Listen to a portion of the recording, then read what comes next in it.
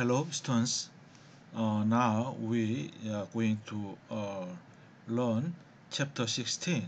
The topic is electroanalytical techniques.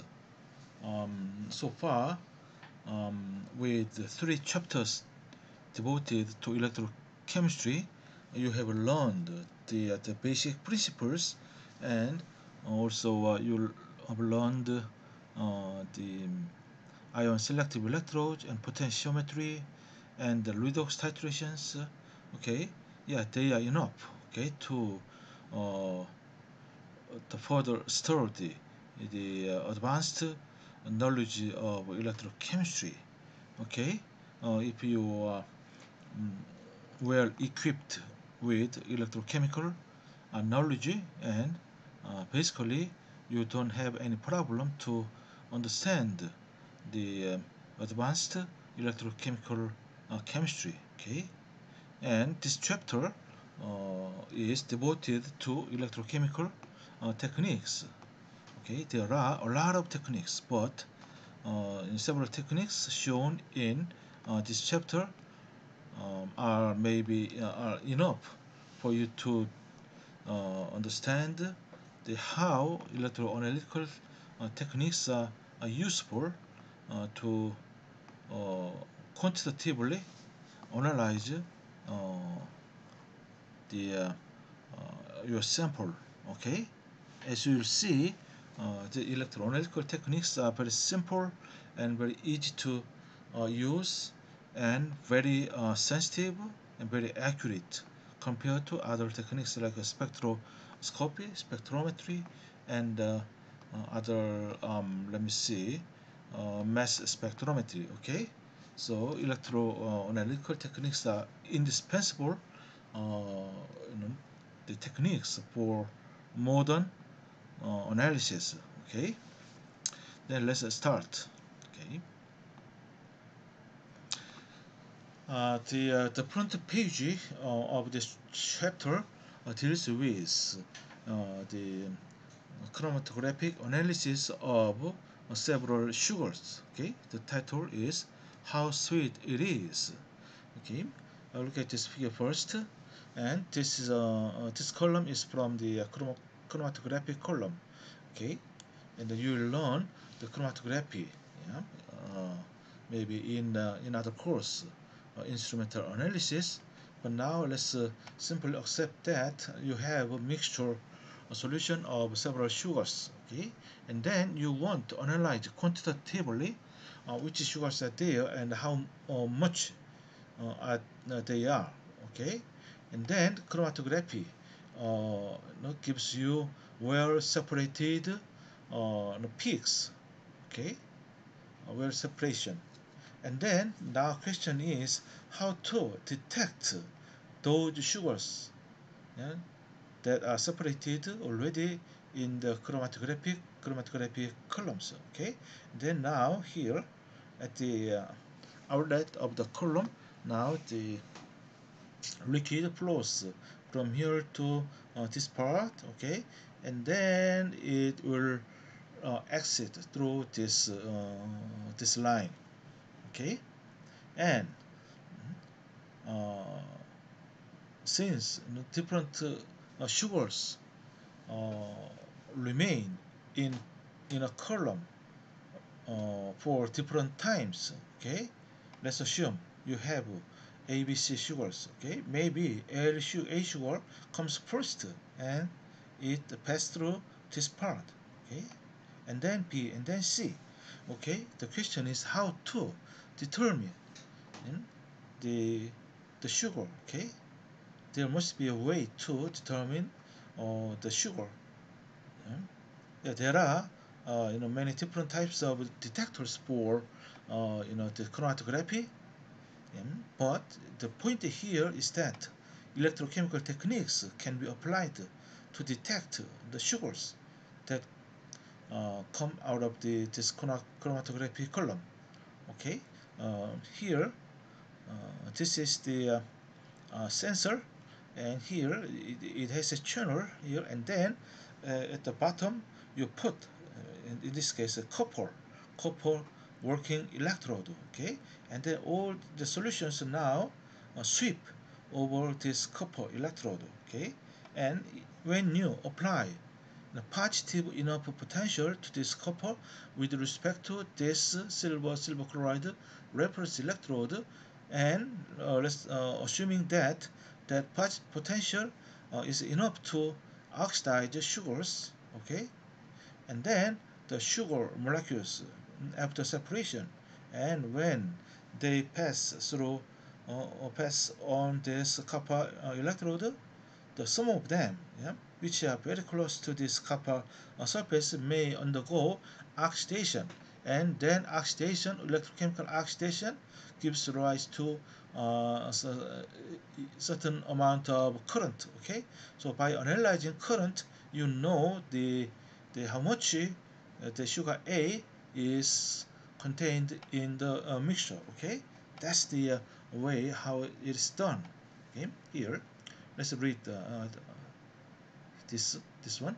Separation sugars by anion exchange chromatography in strong basic solution. Yeah, you don't worry about that. Anyway, the point is that this chromatography column separates sugars. Okay, detection with an electrode as they emerge from the column. Okay? The OH groups, so every sugars have, the many OH groups. The partially dissociate to oxygen, which is anions in 0.1 molar sodium hydroxide. The anions separation when passing through a column having plus charges, detection by copper electrode at the potential of 0.55 volt. This is the small volt.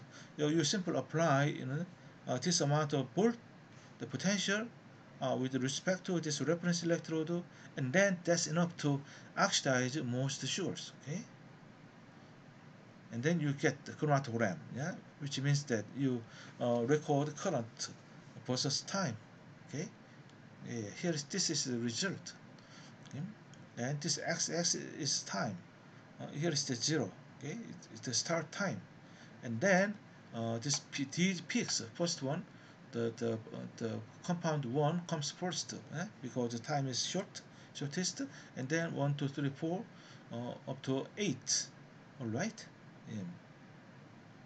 and uh, and then with electrochemical detection, it is not easy to identify the sugars. Okay, and but you can quantify once you know the uh, these peaks corresponding to those sugars, and then it is very precise to quantify the amount of sugars by um, measuring the area between under this peak. Okay, anyway, this table shows the sugar concentrations. Okay? And this one sugar contains sugar solution. All the these beverages, yeah, contain several different sugars like glucose, fructose, lactose, and maltose. Okay, for example, Budweiser, there's a beer. It contains glucose. How much? 0.54 gram per liter, and fructose this amount. Yeah, like that. And Budweiser Dry doesn't have maltose. Coca-Cola, wow, bravo, bingo. Coca-Cola has a lot of glucose, and then fructose. They no, give us a sweet taste, and Pepsi Cola also almost the same, but Diet Pepsi, the glucose and fructose amounts are quite small.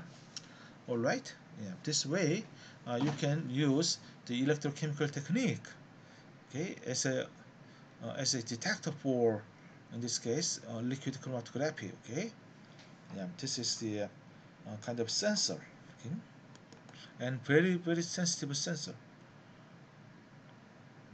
Okay. Okay, the first topic is electrolysis in Korean.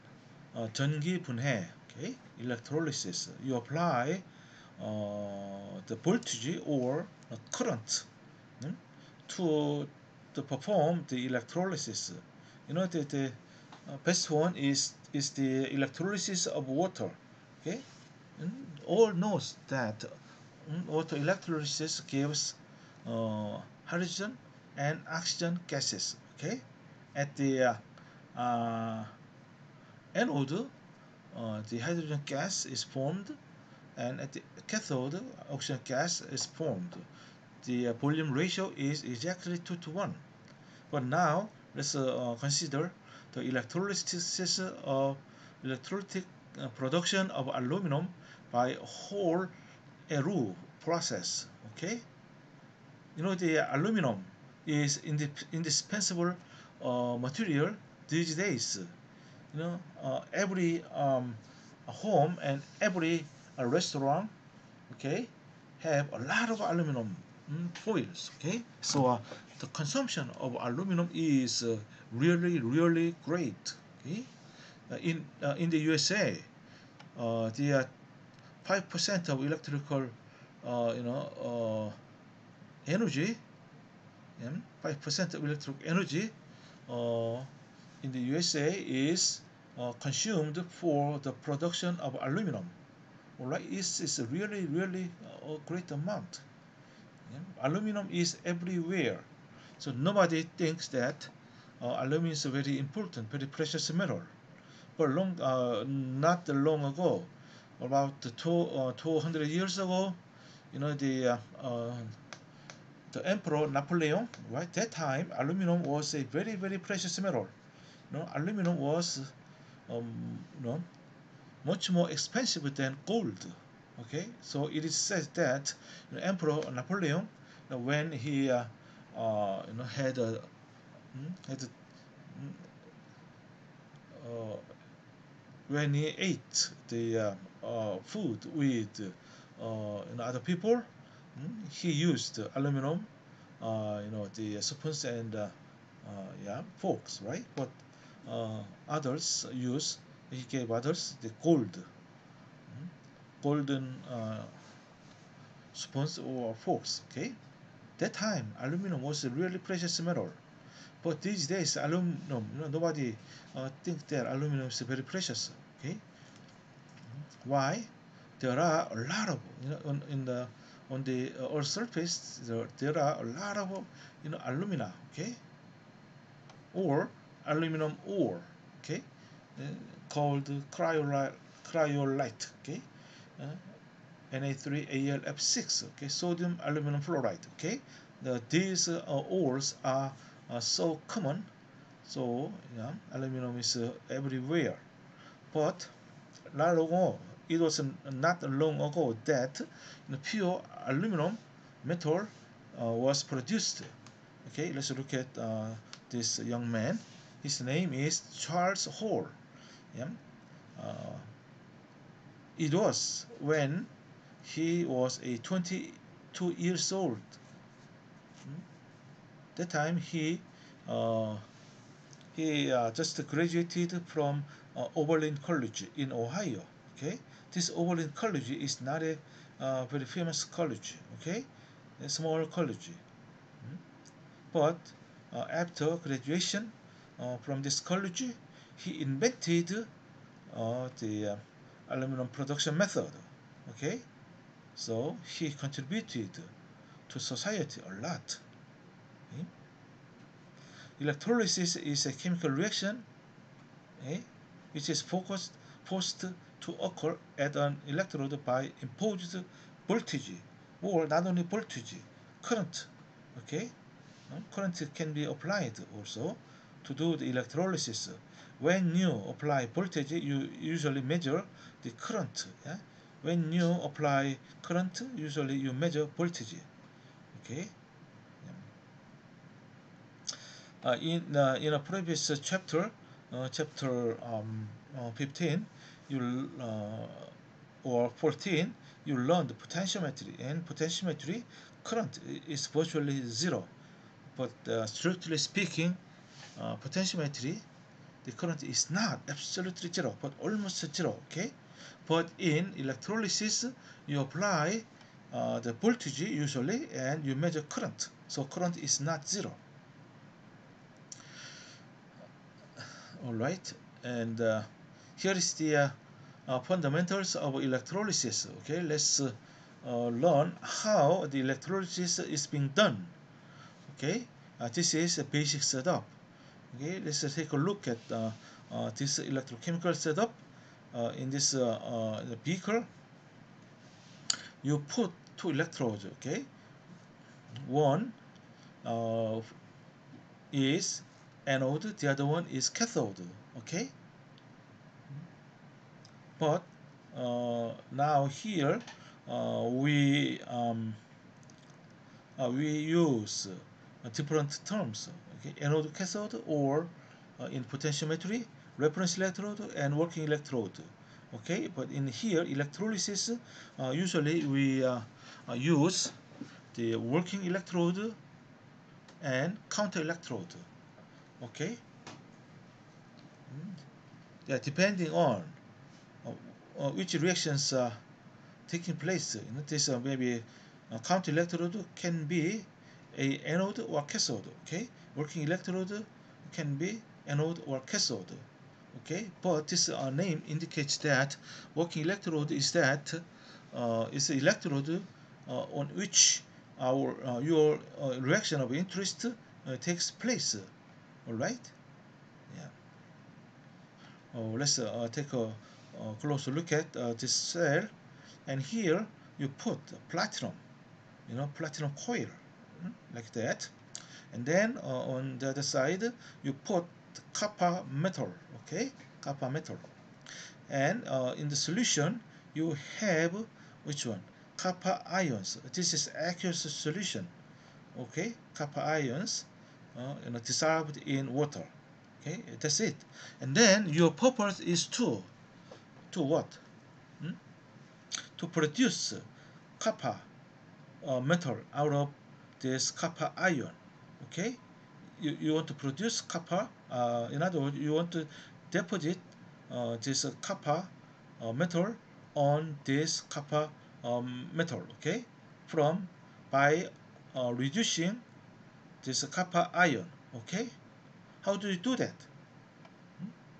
And when the reduction takes place at this electrode and the other electrode, on the other electrode, oxidation takes place. Okay, oxidation and reduction takes place at the same time. All right, so what is the total reaction? When copper ion reduction takes place here, and then some oxidation reaction must take place at this platinum electrode, since nothing else here except water and copper ion. Okay, and so only oxidation reaction at this platinum electrode is what? Water oxidation. Okay, here water oxidation. Okay, let's take a look at this the reactions at cathode and anode. Cathode means the electrode uh, where the reduction is taking place. So this is copper is now cathode because copper ion is reduced to copper metal. Okay, and this platinum in this case is anode. Yeah? Oxidation of water takes place. Okay, water oxidation gives oxygen gas and protons and electrons. Okay, and then if you add up these two reactions, and then you can get this net reaction. Water plus copper ion becomes copper metal and oxygen gas and protons. All right. Yeah. Yes. Now you exercise your knowledge of chemistry, and then think about that. You know, water. Do you think this water molecule react with copper ion to give rise to copper metal and oxygen gas spontaneously? No, that's impossible. You see, yeah? It is impossible. Yeah? You don't need much chemical knowledge to decide whether this forward reaction takes place or not. Okay, why? Copper ion simply dissolved can be is dissolved in water, right? That's it. Nothing will happen. Okay, so how do you drive how do you drive this forward reaction? Yeah? To drive this forward reaction, you must, okay, you must apply electrochemical energy into this system. Okay, how do you apply the input the electrochemical energy? Okay, it's very easy by attaching this power supply like a battery. Okay, here. And then now question is, the battery also have two terminals. Yeah, this positive terminal and negative terminal. Okay, which terminal to which electrode? Yeah, since your purpose is to reduce copper ion here, and then this is reduction. Reduction means what? You have to negative terminal of a battery to the this copper electrode. Okay, and this positive terminal of the battery must be put connected to this platinum wire. Okay, you see, this direction is really important. Yeah. Okay, but what if you reverse this polarity, right? Plus terminal to the copper and negative terminal to platinum. What will happen? Copper metal will oxidize into copper ion, and water will be reduced to hydrogen gas and hydroxide ion. Okay, yeah. Think about that. Anyway, to make this electrolysis happen, how much voltage is required if current is negligible? Okay, yeah. Now the question is, theoretically, you can calculate the minimum voltage to drive this reaction. Okay, in other words, you can theoretically calculate the applied voltage, minimum applied voltage. Okay, and you already know that uh, from the electrochemical cell, the cell potential is what? Hmm? Cathode potential minus anode potential. Okay, the same principle applies here also. Okay, E equals E cathode minus E anode. All right, but in this case, the electrochemical reaction is not spontaneous. Okay, so you have to apply the voltage. But in the previous chapters, since we've only considered the spontaneous reaction, and the cell voltage is automatically is developed. Okay, but here is different. This forward reaction cannot be done automatically and spontaneously. So you have to apply this the power supply to supply the electrical energy between these two electrodes, and then now yeah, we are going to calculate this open circuit voltage, yeah, with no current. Okay, let's temporarily stop here.